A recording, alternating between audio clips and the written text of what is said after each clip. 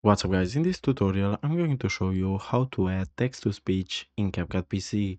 So the first thing that you need to do is to go to text and we're gonna add the default text to the timeline like so.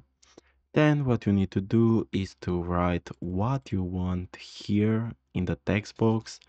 So for example, let's write hello YouTube like so. Then to generate a text to speech, all you have to do is to go to the text to speech option.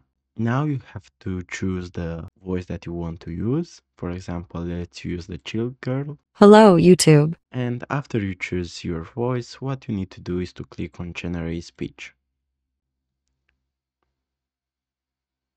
And as you can see now, an audio track has been created with our text to speech. Hello, YouTube. So guys, this was the tutorial. Thanks for watching and don't forget to like and subscribe to the channel.